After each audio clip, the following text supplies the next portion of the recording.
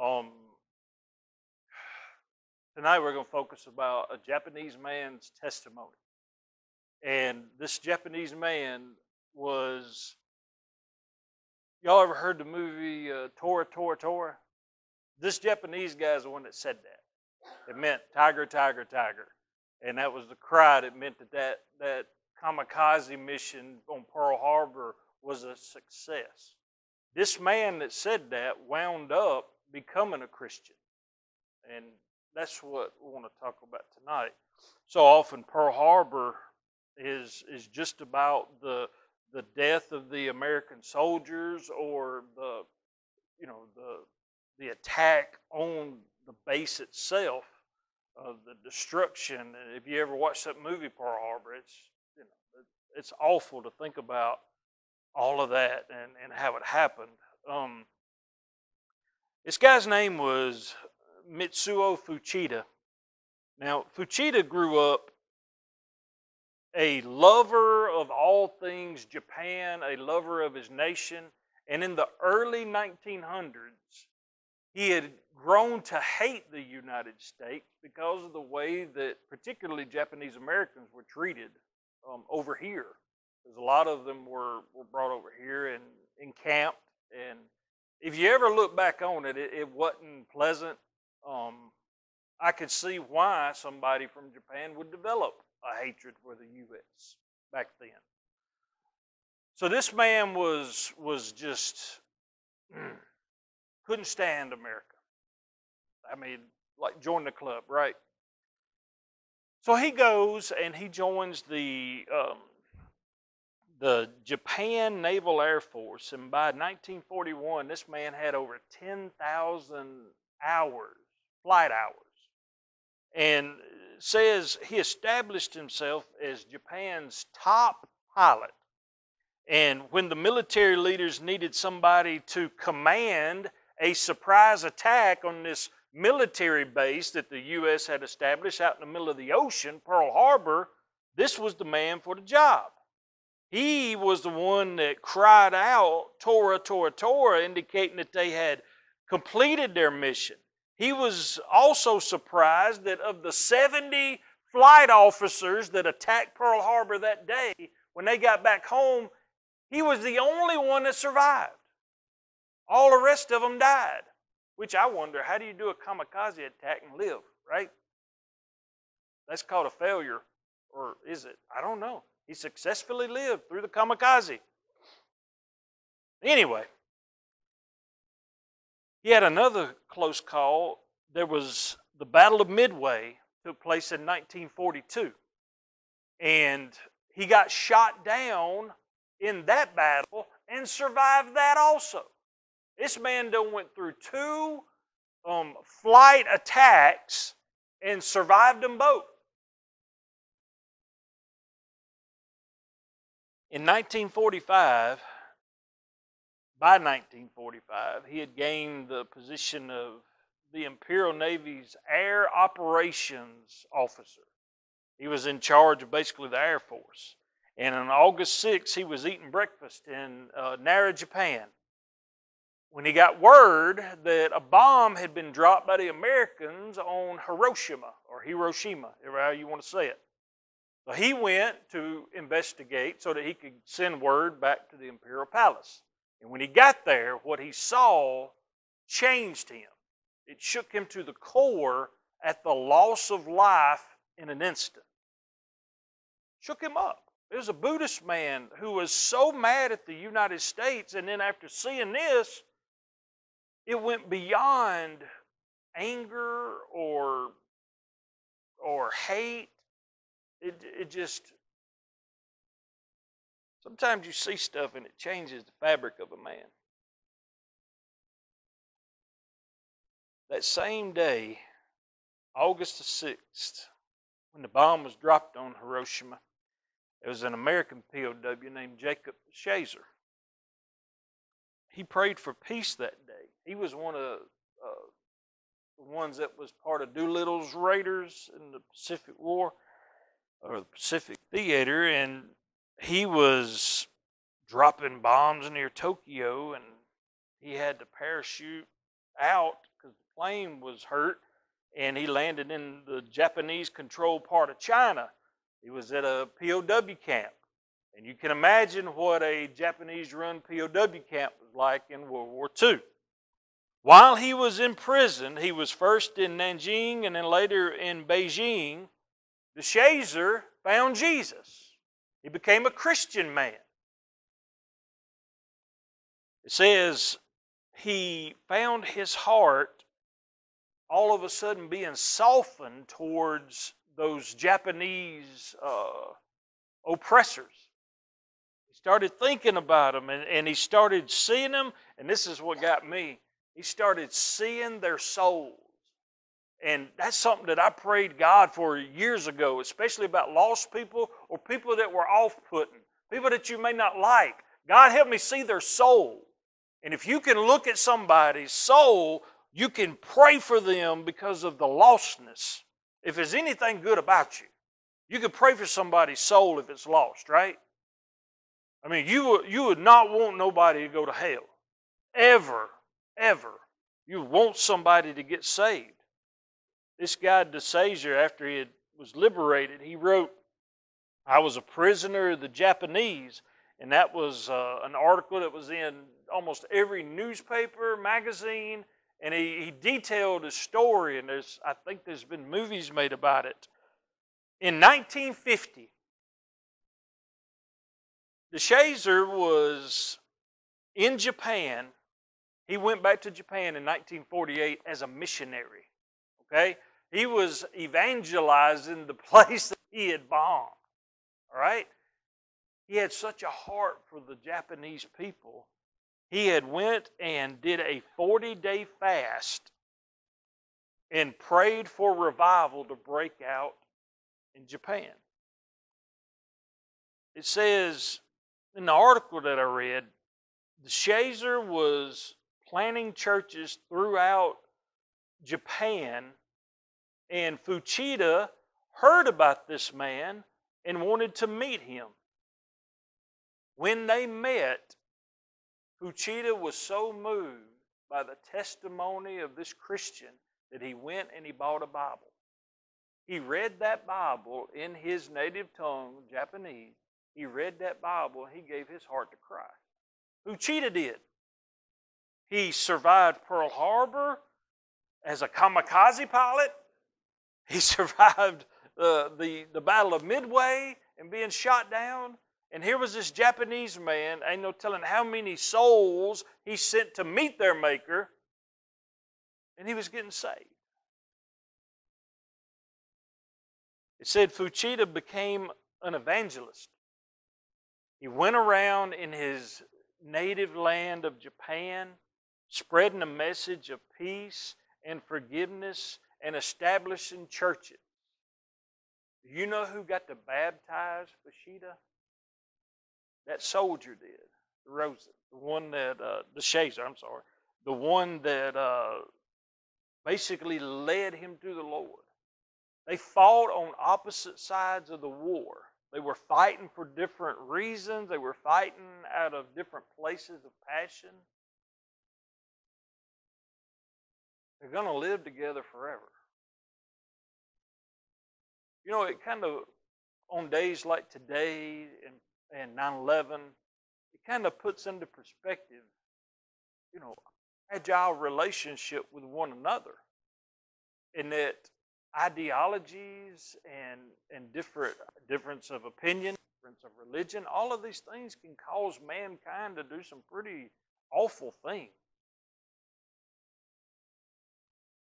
That sneak attack on Pearl Harbor, the cowardly sneak attack on the Twin Towers and the Pentagon. It takes cowards to sneak up on somebody, don't it? It takes a brave man to look straight ahead and realize and admit his mistakes.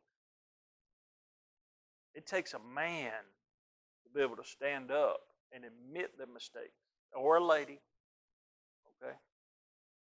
It takes somebody with courage, somebody that is like, I'm not concerned about winning the war. I'm I'm not worried about being right. Love is going to win. In 1 Timothy chapter 1, verse 15, it says this. Here is a trustworthy saying that deserves full acceptance. Christ Jesus came into the world to save sinners, Paul said, of whom I am the worst. He said he is the chief of sinners. There is none worse. Do you think Fushida felt that way? I can imagine he did. I can imagine DeShazer felt that way. You could probably poll anybody that come out of World War II that was on, in any theater of war, and they probably felt like the chief of sinners, carrying out orders, because they had to do some pretty awful things. Verse 16 says, but for that very reason, I was shown mercy, so that in me, the worst of sinners, Christ Jesus might display his unlimited patience as an example for those who would believe on him and receive eternal life. So, what Paul is saying, and Paul said it in other places too, especially when he was talking about grace. How do you get to see grace? It's when people sin and they are forgiven of that sin, that's when you see grace. You're not going to see grace without God shedding his grace on people and forgiving people of their sins and taking them and picking them back up and setting them up straight again. You're never going to see grace just by happenstance. Paul said, so what then? Should we go on sinning more so that we can see more grace? No. Love is greater. Paul says right here, why was my life the way it was? Think back to the time before you were a Christian, before you were a believer, before you surrendered to the authority of God. Okay? Before that time when you became a Christian, your life was different, right? Maybe your judgments or your selfishness or your sin. There's so many different things that were different back then. God let you go through some stuff to show you the power of grace, to show you the extent of mercy, to show you the depth of his love. And he did it so that Christ Jesus might display his patience for sin. He's waited on us. And you got saved, right? But what about the people that ain't saved yet? When is the last time you prayed for a lost soul that God would wait, that God would be patient with that person, that God would have mercy for that lost soul, that God would help you to see their soul? Pray for him. This man, DeShazer, he went to Japan and he fasted for 40 days. He took water and vitamins and did not ingest any food for 40 days. You know how much weight you're going to lose? Y'all, that's a better diet than mono. Yeah. I'm just, that is dedication. That is anguish. That's powerful.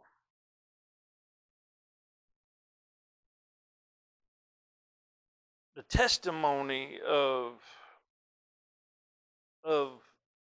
these men, I think we'll let it remind us of three things since we're Baptists. Okay? First thing, when we look at the testimony of a changed soul, first thing it should remind us is that we serve a powerful and a faithful God. Amen?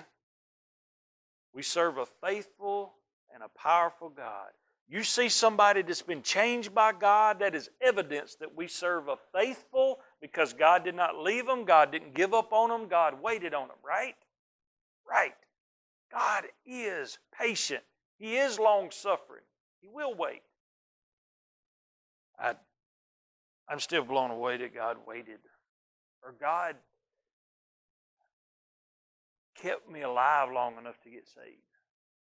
You know, think about how many times you could have been dead before you got your heart right. You could have gone to hell, but God was patient. He was long-suffering. This man flew into Pearl Harbor to crash his plane, and he lived. Got shot down in another battle and lived. It wasn't his destiny to die in war. It was his destiny to make it through and gain a testimony.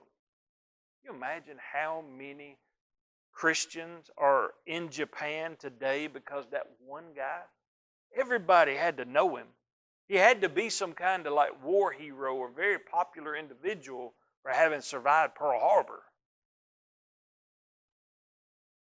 And now he's talking about we need to forgive. We need to love.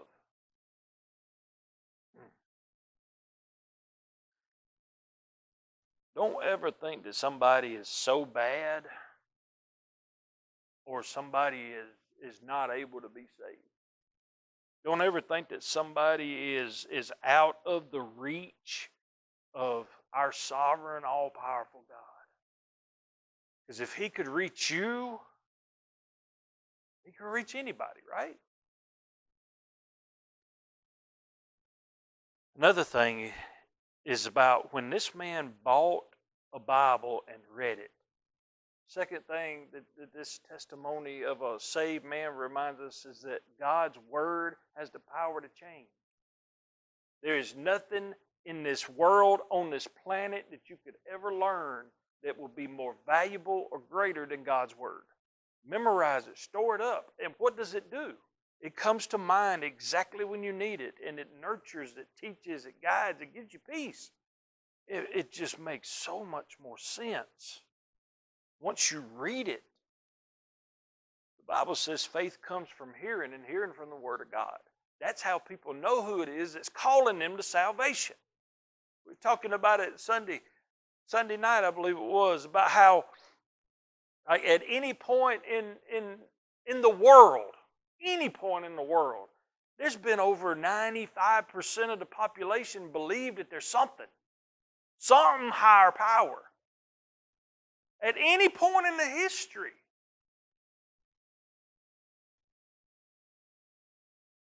His Word has never changed. What does the last verse say? Don't add nothing to it, don't take nothing away from it. And it's maintained, it stayed. And it's still true. It is still changing people's lives. And if you read it, it's going to change you. It's going to challenge you. It's going to make you feel bad sometimes. And it's also going to encourage you. And it's going to give you some hope, because here's a trustworthy saying: Jesus came in the world to save sinners. That's good news, isn't it? Do you know somebody lost? Wouldn't it be great if they got a testimony? There's probably some folks that didn't think you would get saved, right? I mean, I know there's probably some folks that didn't think that there was any hope. I'm sure some of us in here probably feels like at one point in our life we were the chief of sinners. Like, how could God possibly clean me off and restore me? How could restoration happen? Well, our main business as a church and as individual believers is to take the Word of God and to unleash it onto the world. That's called evangelizing. And that's what we are taught to do. That's what we are told to do in Acts 1:8 and in the book of Matthew with the Great Commission. We are told to go. And what do? Once we go, we don't just go and be like, hey, how's it going? Hey, how you doing? No, it's taking the Word, because that is what changes people's lives. So casseroles are great. Hams are hams. But the Word is what can really change folks, all right?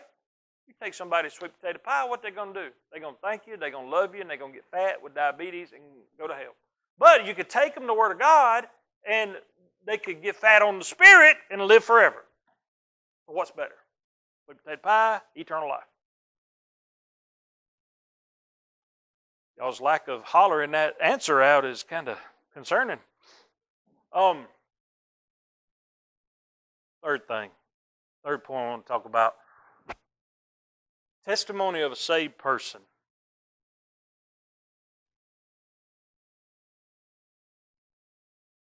Only comes about because of somebody praying for that soul.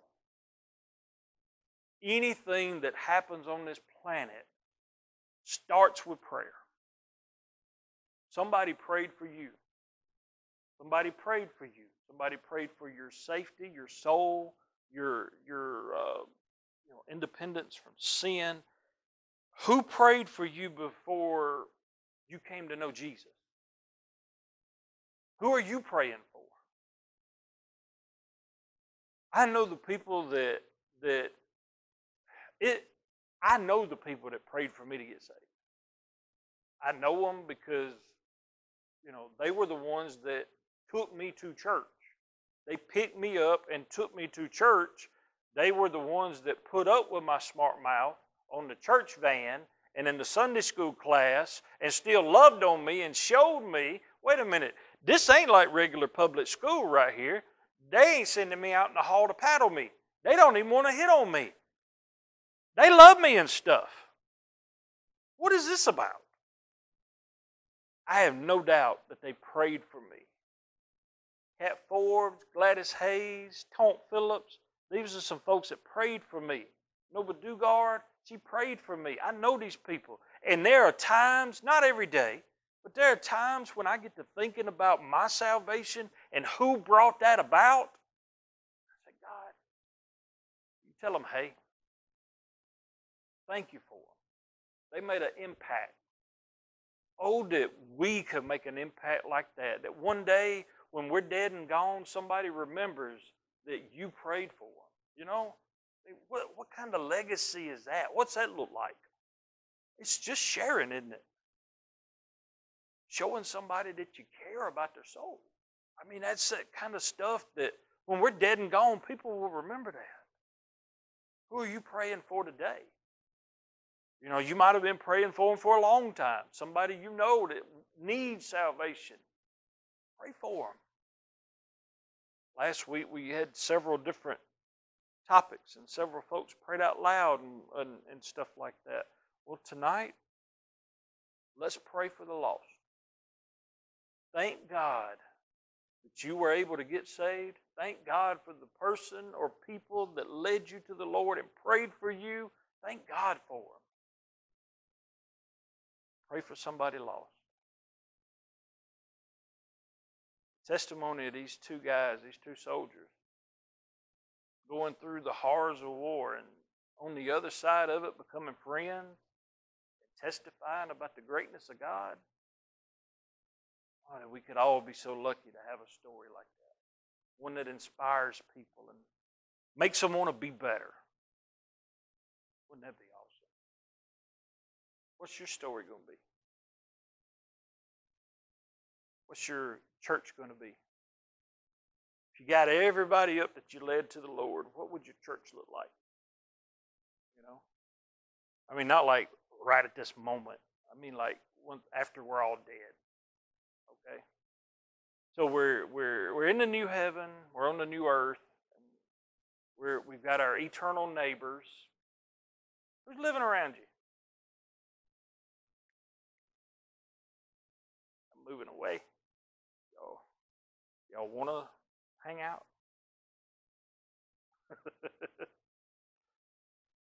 Do you get to change neighborhood? I mean, I don't know if you're not sinful, so you don't get tired of each other, right?